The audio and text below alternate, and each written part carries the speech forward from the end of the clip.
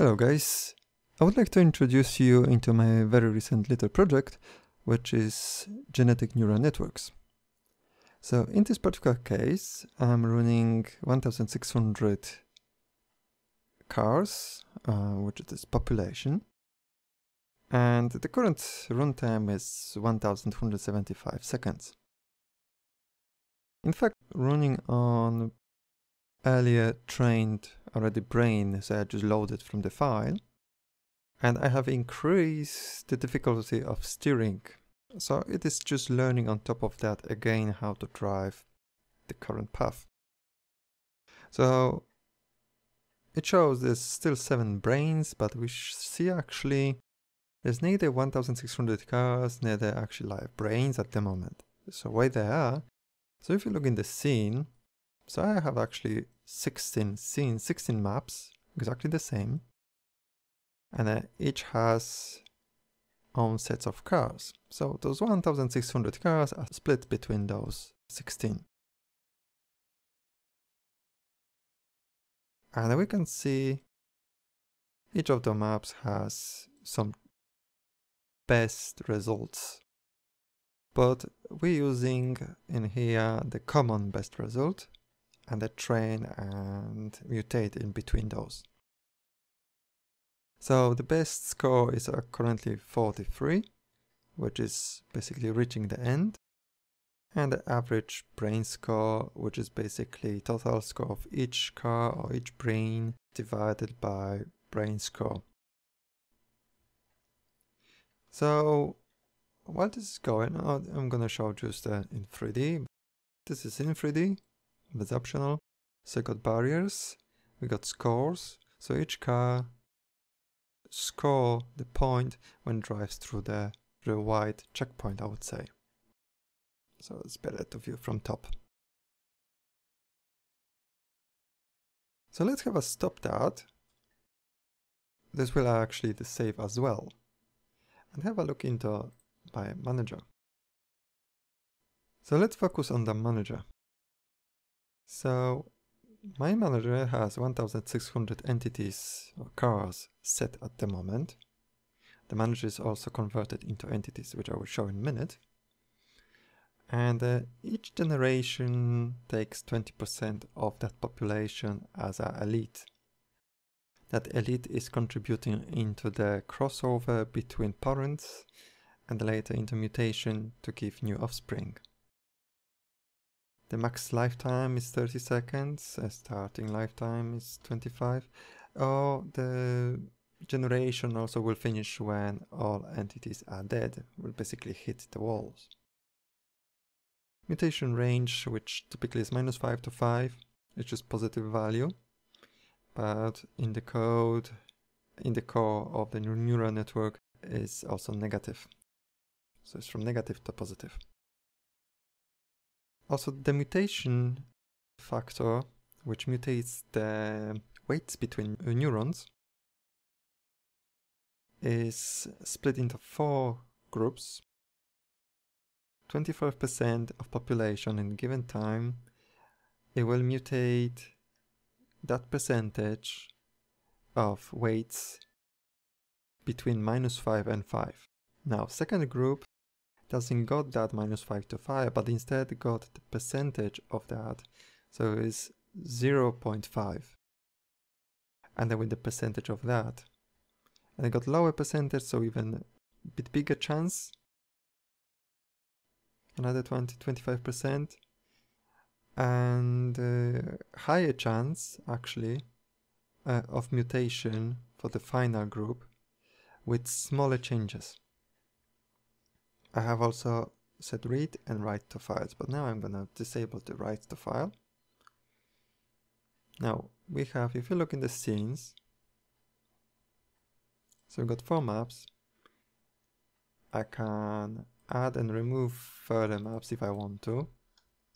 So I could just duplicate that. I forgot to bring that one, but it's not so much important. But yeah, I'm just do that. Now each map, that's the first one, which is prefab. also has spawn points. So I can copy and paste spawn points whenever I like. If I want to, for example, have more variation during the training, so for example, it doesn't overfit. Now I'm turning 90 degrees down, so the cars will spawn as well, downside.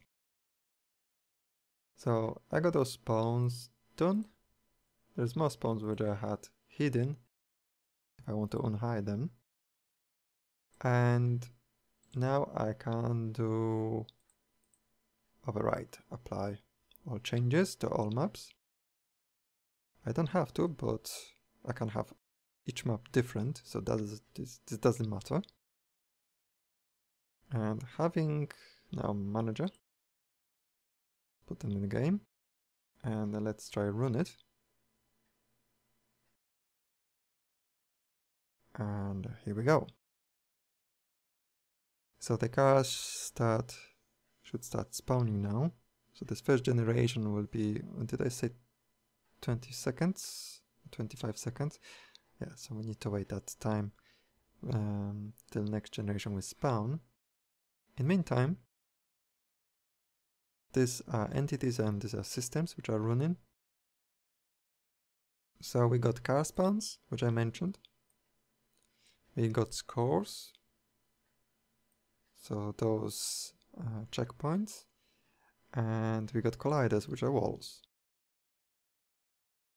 And we got, of course, cars. So, in fact, if we filter a car,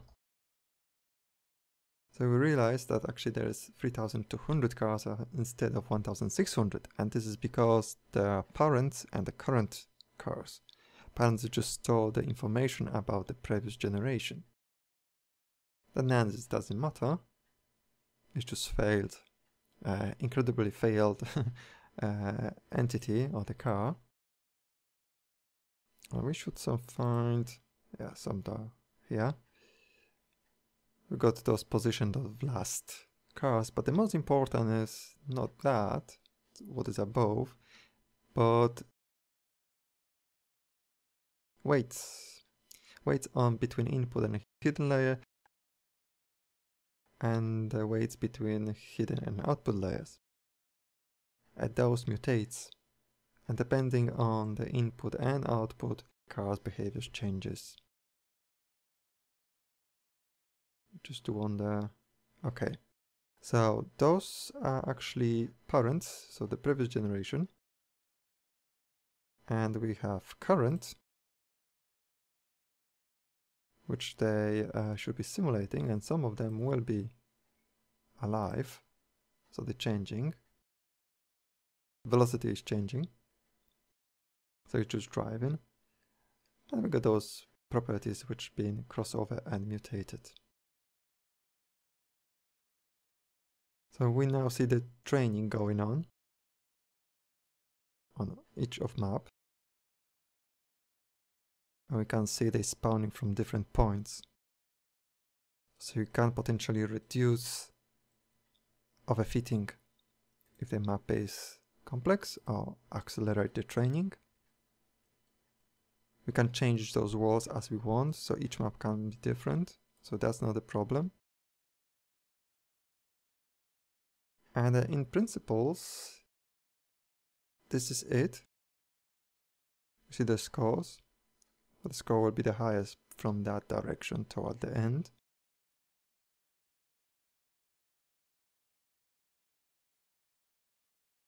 Yeah, and the project is split basically between 3 sections. Of 4 sections, I would say.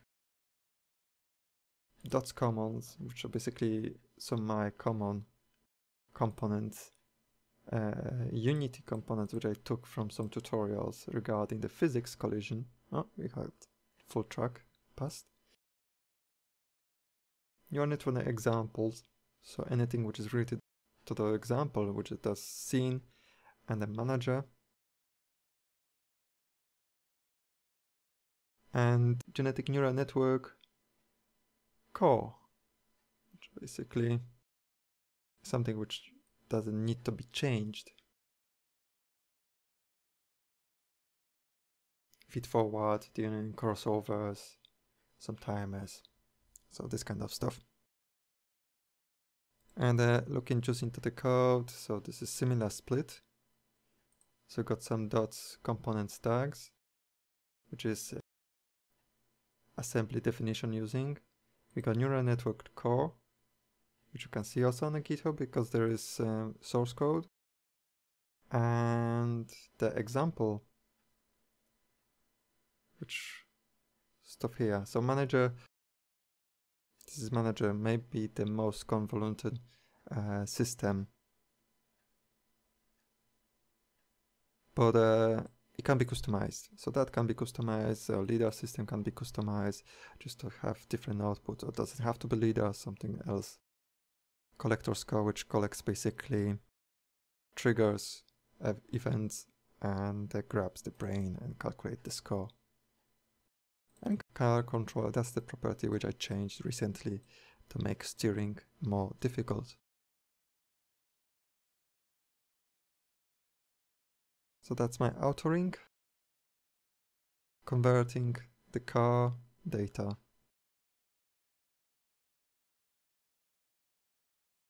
And yeah, the brain, sorry, yeah, the brains. So the cars are spawned through that. Converted into entities. Yeah, they manage the brain. So basically the trained brain at the moment, and you can see it's just JSON format. And yeah, I would say that's it. Look into GitHub source, look on the forum Unity, and drop some comments if you like. And thank you very much for watching. Hopefully this will be some useful for you. Cheers.